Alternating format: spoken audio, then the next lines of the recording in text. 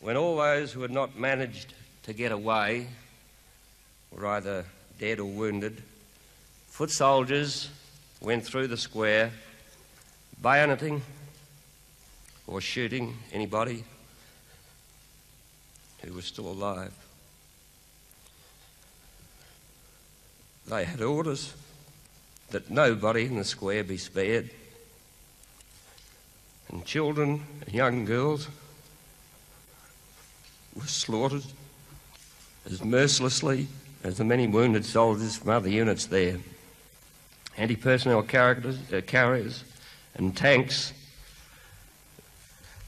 then ran backwards and forwards over the bodies of the slain until they were reduced to pulp, after which bulldozers moved in to push the remains into piles,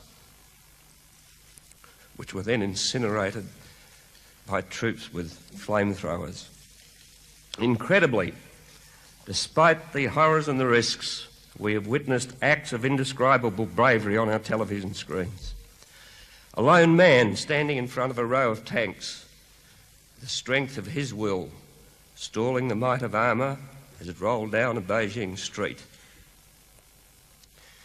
Young people confronting lines of armed troops, not in anger, but in disbelief that an army could unleash force on its own people with such cruelty.